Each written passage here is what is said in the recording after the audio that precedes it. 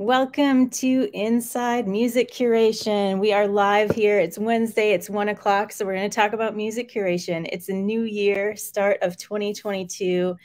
So everybody's talking about motivation, getting ready for resolutions. So we thought, what better time to talk about how music motivates you? And today I'm joined by our senior curator and writer, Eric Stensvaag. We call him Stens. Good to see you this week. Hello.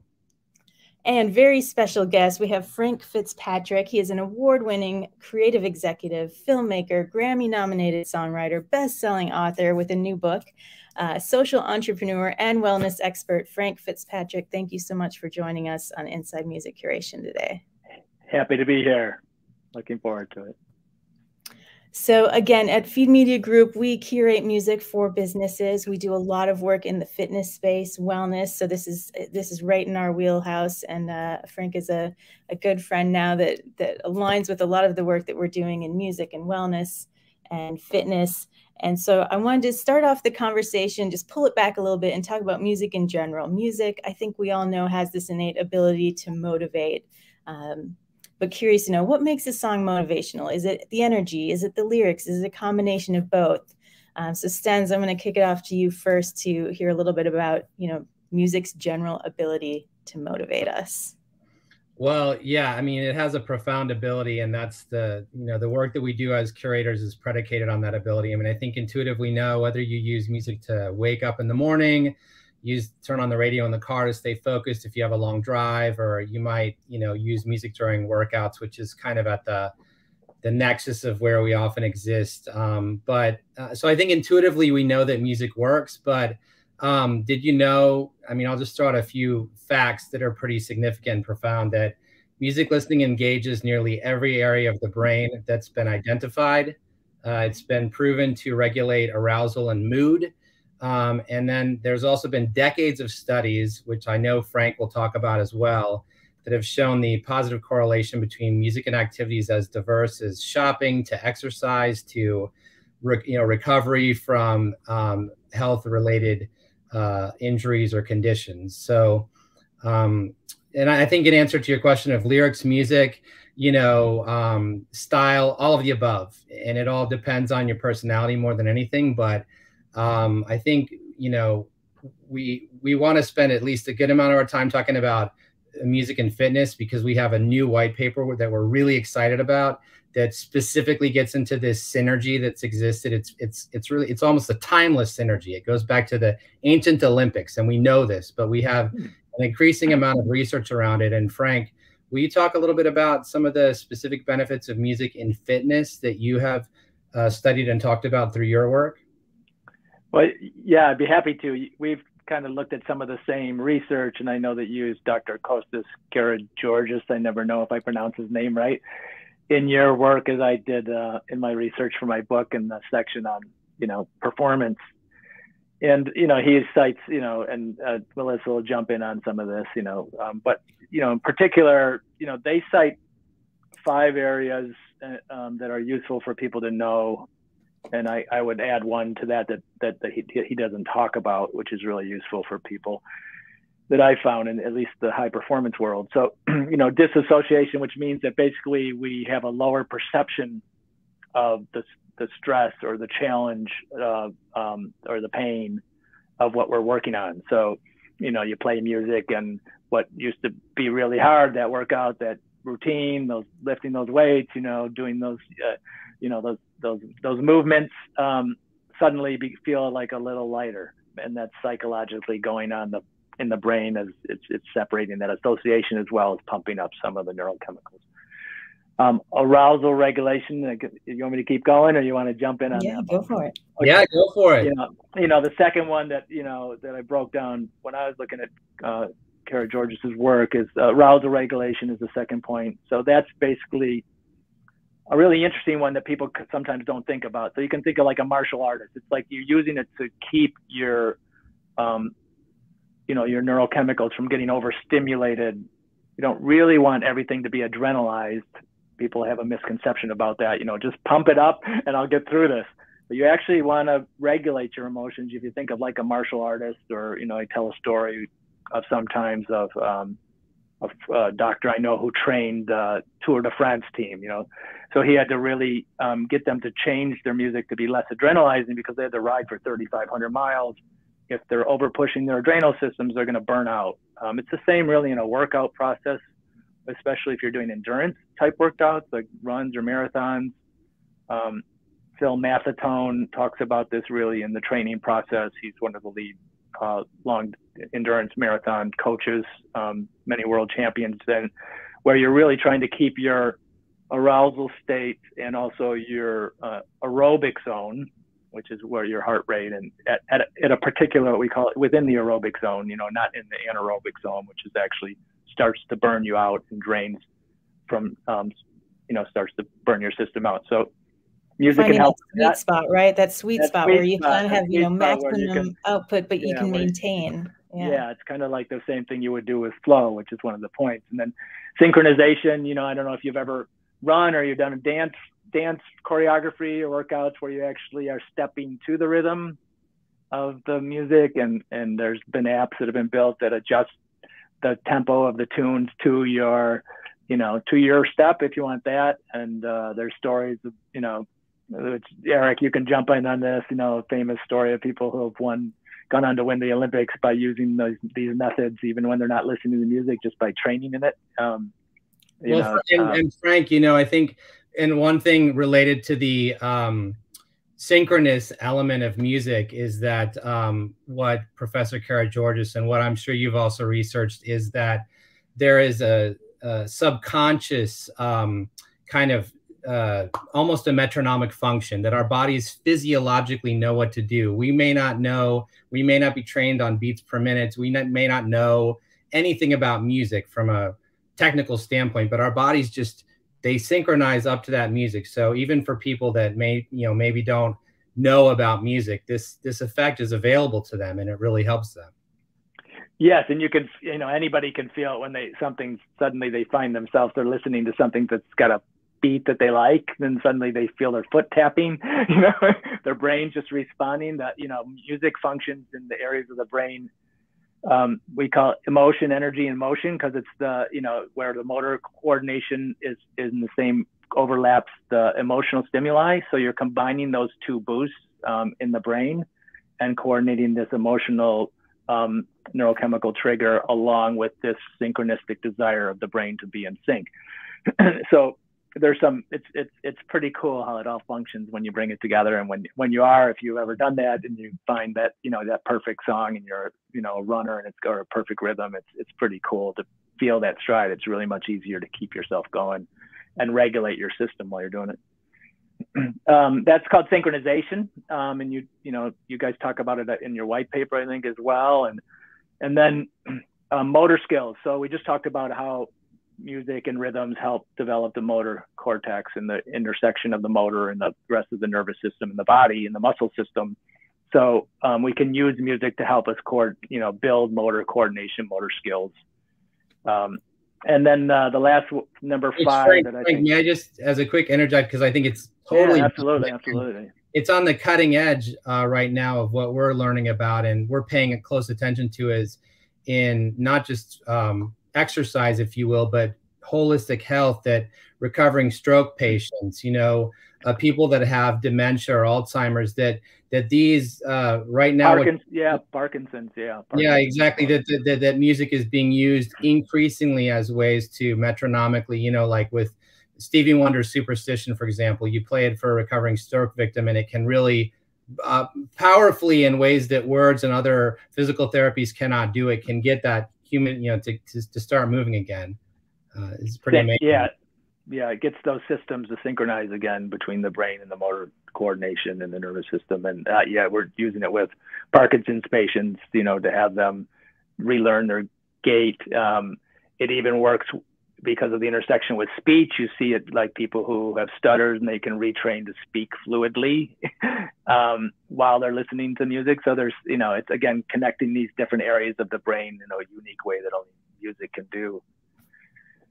And then the number 5 to get off Costas list is that flow. So, if you're in the peak performance space, what a lot of people in the exercise and workout community call this is, getting in the zone, or, people, or music performers, get in the zone. It's like, it's this state when you lose track of time. You're at the edge of you're pushing your edge of some level of challenge, but not enough challenge is going to take you out, but it's going to, it's got you running on all gears, and you're in a sweet spot of your skills, and you're 100% engaged. The brain starts to act differently. And what happens when we add music, music is in peak performance, we talk about flow triggers. So that might be breath, different meditation, different styles of practices, but a movement is a flow trigger, trigger certain neurochemicals in the brain. Well, when you add music to those other flow triggers,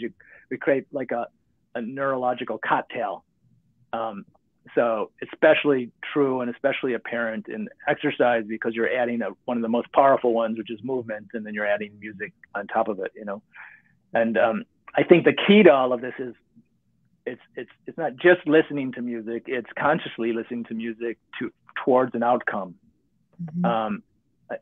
And that then you can really shape your game. That's a game changer. So and listening to the right music. The right music at the right time, right? The right music can help, get you ready. If you're pre-workout, the right music can get you into that workout state before you start moving. And then you begin your exercise, and it can help you work out harder while feeling it less. And then it helps you come back down. It really just takes you from beginning to end, the full spectrum.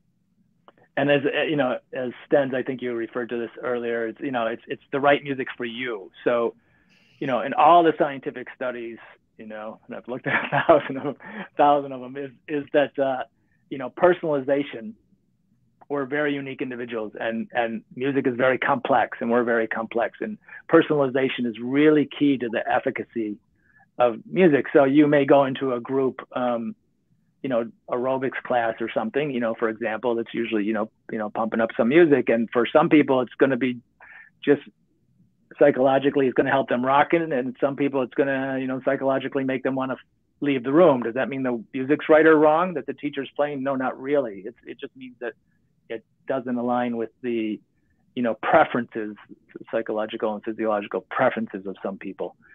So that's a really key factor to know. So, it's really, you're the one who knows best, and you test on yourself. Is what I always say to people, see how it works, see what changes. If you're actually measuring your performance, like your heart rate and different things during your performance, see what happens, your timing.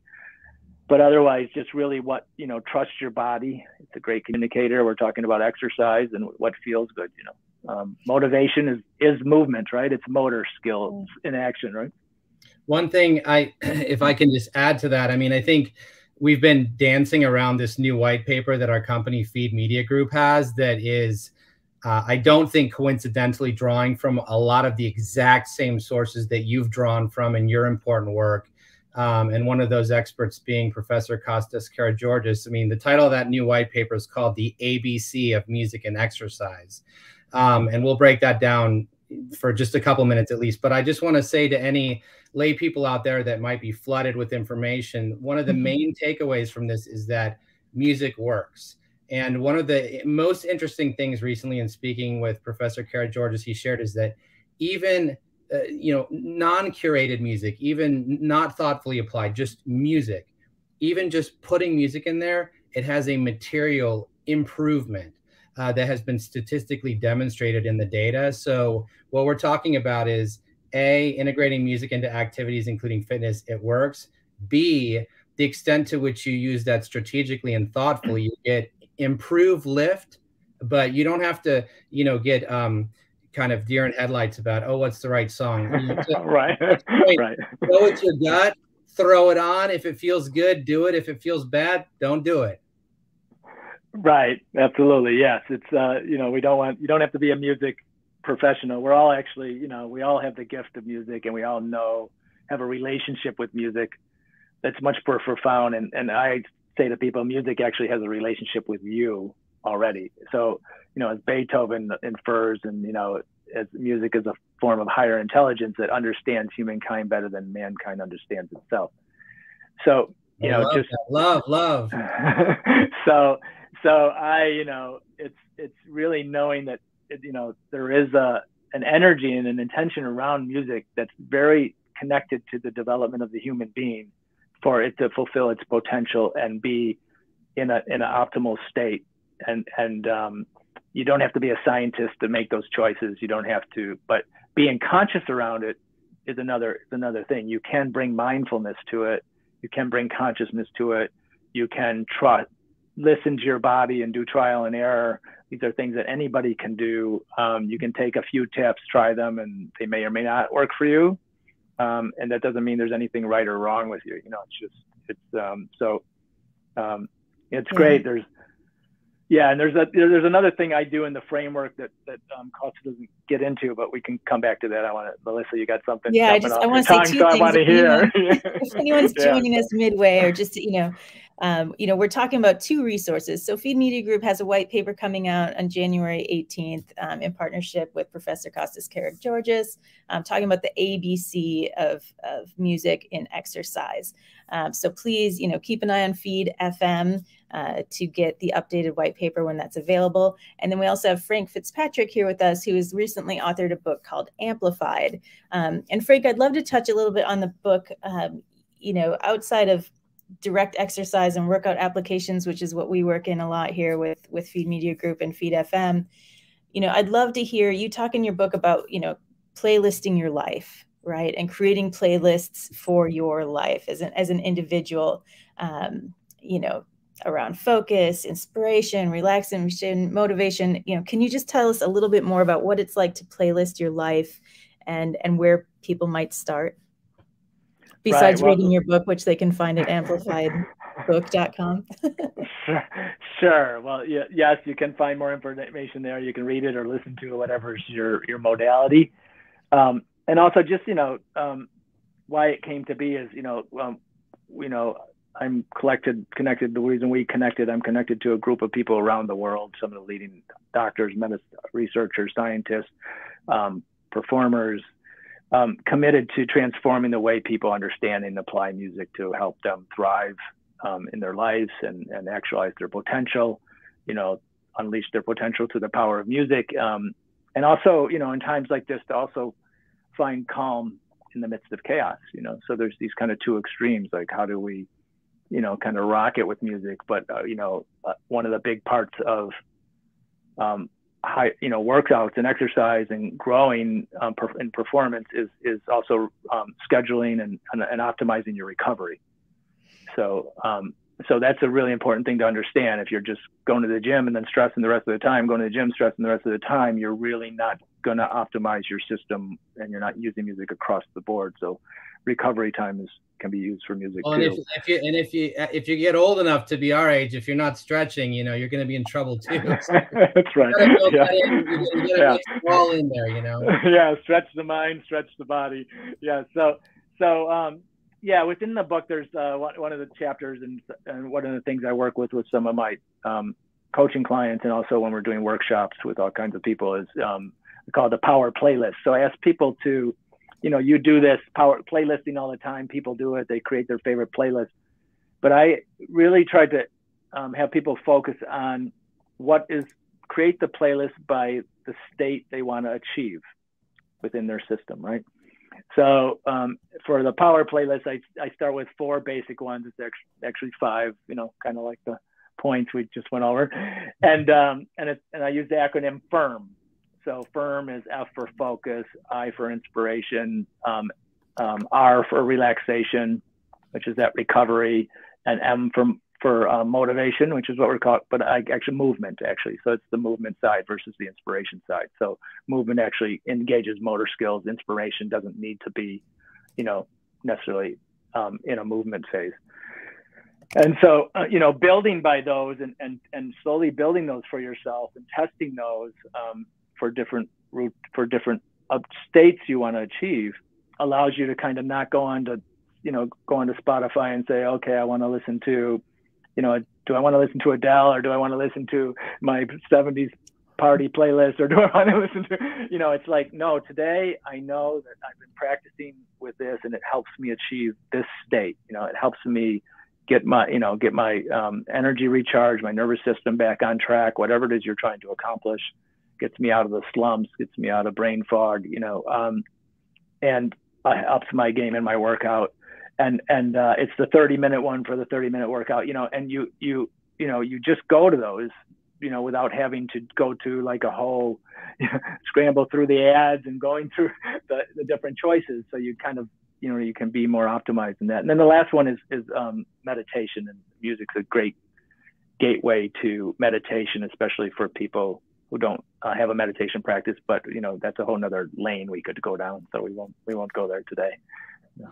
Frank, thank you so much for sharing that. In looking at your book and learning about your firm, those 4 playlists or those 5 playlist types that you recommend to people, I was struck by the beautiful simplicity of how you kind of, you just distilled them down to like a few really important anchor ones. And just hearing you speak about it right now, it's, music is a legitimate alternative form of medicine. Right. And I think that this is a natural segue in the conversation, which is to say that there are, physiological and psychological, psycho-emotional benefits to be gained from music that's being proved in more and more studies, that it's an alternative, if you will, and or supplemental treatment to, pills, to medicine, and that without the side effects, which is, I think, a relatively new thing that people are not aware of, that it's demonstrably has these powers.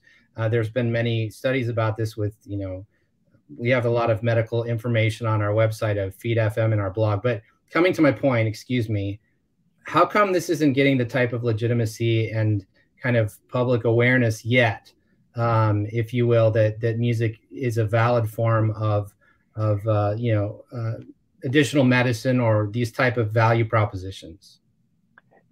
Well, I mean, without getting too deep into it, I mean, one of the reasons is it's a 500-year development of basically the narrowing of what music can do in our lives in Western culture, from being part of every part of the tradition of the tribe or the culture, and using it for medicine, using it for social connection, using it for identity and building identity of individual, all these things that we can do with music that are quite profound and real.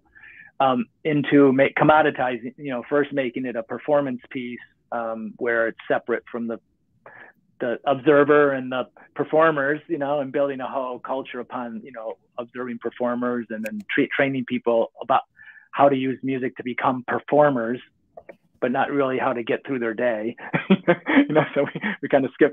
And then the other piece is then it got commoditized. So it could be made. So we narrowed like all these different ways that music shows up in our lives, and can help us in different areas of our lives, into basically 2 narrow lanes, which is commodity, which has kind of gone down to 0, was, it went to 99 cents, and then, to $9.95 a month. So the valuation in other areas has shrunk. And then the other one is, performance, so, and if you're not, and people kind of feel they have a self-judgment, it's built into our culture. If you're not a trained musician or a performer, there's some level of inadequacy. So you should stop, and you should just be a fan. There's just this division, but you're not trained. Nobody's training us, as kids, which we should be training all our kids, is like, you need, music can be your friend. Music can be your teacher. Music can be your healer. Amen. Amen to that. Amen. And that sounds like beautiful metaphors, because we're talking about children, but there's real science across all of that, and it's been around. It's just that it's kind of gotten narrowed, and as something goes into the marketplace as a devalued commodity, and then we teach it we devalue it across the places where we need it most, like education, healthcare, and it gets pulled out of those systems because it isn't seen as a pathway to increase the value of those economic or commodity structures. Yeah, that's well said. That was not an easy question, so thank you for. Well, that's a long-winded answer. No. There were some great insights there. Thank you for sharing. Well, go ahead. Go ahead, Melissa. I was just saying, we've got just a couple minutes left, so I want to leave people with just a few more actionable items. I think for, for individuals, looking for the right music, or businesses looking for the right music, Stens, can you offer just, a tip on where to start their music, curation journey? Absolutely. Well, for businesses, come to Feed FM, feed.fm. And, we do a great job. We work with, dozens of the largest fitness companies in the world, and then a much broader array of companies, including American Eagle and others. So, check us out, and we make the licensing simple and legal. And the tech stack, which I can take no credit for, is brilliant and incredible. For individuals, talk to your friends, crowdsource it. Even as a professional curator, I'm frequently going on, Spotify, Billboard, Twitter, this, that, and the other. I subscribe to tons of music magazines. So just, crowdsource it and patch it together. Or go to, again, not to be too self-promotional, but we actually, even for individuals, if you go to feed.fm or our blog, we have free music samples for different fitness modalities. And we also have a lot of great articles about music for yoga and music for, high intensity interval training. So check us out there too. And I'm sure Frank could add to that, particularly in the realm of the integrated, self-actualized individual, where I think you have really tremendous expertise. Yeah, and Feed, just on top of what you're doing, it's great what Feed FM is doing. And when we talk about where we are in the gap of people understanding music, it's great that you're doing this work. These are the kinds of things we have to do, is to provide proven, systems that show efficacy consistently, and to get the validation back up and the value back up. In terms of helping people, I mean, the book at amplifiedbook.com, if you go to that, there you can also download a free piece we put together to help people navigate the stresses of COVID, and to find different ways to deal with stress during the day and during this time, especially. The book helps support my nonprofit, so I'm not promoting it to make money. I'm really want to pay this forward, or we really are committed to transforming people's lives by the way they experience and use music. So I really highly recommend that. And then I'll just give one piece, because we started with exercise, that I coach a few high performing execs and high performers, and if somebody's interested in that, they can reach out to Feed FM or to me. But one of the things that getting through COVID again, because we've all been locked into offices, and you've had or at home or wherever we're and we've been doing a lot of sitting in front of screens. So I hope you're dancing while you're watching this now, because we're not looking. So, but is these micro practices. So this has been life-saving to people who lead large teams around the world. And so a micro practice might be, they can't get to the gym and do the whole workout. They can't get to they can't afford a Pendleton bike at home. So you take what you would think of like a circuit training, where you broke things into 5 and 10 minute practices, and you break those down across the day. And if you can get 3 of those in by 1 o'clock in the afternoon, I can be 5 push-ups, it can be a 1-song dance, and you frame them in music. So you go, okay, these 2 songs are like, they add up to 12 minutes. I'm just going to go for a quick walk around the block for these 2 songs. And you kind of have this safety and comfort zone, because you only have a time parameter, but you're also doing more good than if you were doing that all at once in a solid hour. And you can break it into something harder. I do a 1 song 50 burpees, or I do different things that's maybe beyond what some people can do. But this micro practices across the day, if for this lockdown stuff, is going to be a game changer, I guarantee it. And it can be fun. And if you got kids and your kids are trying to get your attention, and just, okay, let's do a 1-song dance time. Let's put on your favorite dance song, get the kids up and jumping, and then everybody go back to work. It will completely change your neurochemistry if you get that done. A couple of those in by 1 o'clock in the afternoon, your rest of your day will be a completely different game. I love that. I feel like that's so actionable. And, for those of us juggling families and work and small kids, it's tough to get a 2-year-old to sit through a half-an-hour workout. But if we can have a 10-minute dance party, or, something like that, I love that idea breaking into these micro practices throughout the day. I think that's excellent advice for the new year, for any time of the year, but particularly now when we might be, have higher expectations and getting down on ourselves if we're not, right. I mean, think about it. We used to listen to albums and now we listen to singles. So just take that album practice and put it into singles, but do it through music and movement together for exercise. It's a game changer. So. There you go. There you go. I love that. Well, thank you guys. Oh, sorry. Go on. I was just gonna say, thank you guys. We're at time. It's 1:30. I'm going to throw up a few slides for folks tuning in that have some links that are helpful. But thanks, Stens. Thank you, Frank, for being our special guest today, talking about music that motivates. We're Feed Media Group. This is Inside Music Curation, and we're here every other week. One of the first things that we talked about was the new white paper coming out. It's coming out on the website Feed FM next Tuesday, the 18th. The ABC of music in exercise. And also we're talking about Frank's new book. You can find it at amplifiedbook.com. There's an audio version. There's the Kindle version. It's all there. So a great— and free gifts. Yeah, free gifts to help you get through the stress of COVID. Yeah. And supporting a good cause. Tell us one more time, Frank, where the funds are going from this.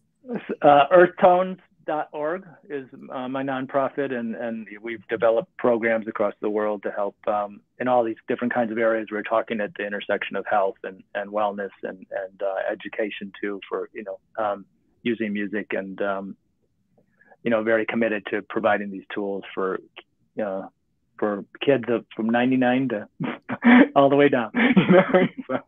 So. Awesome.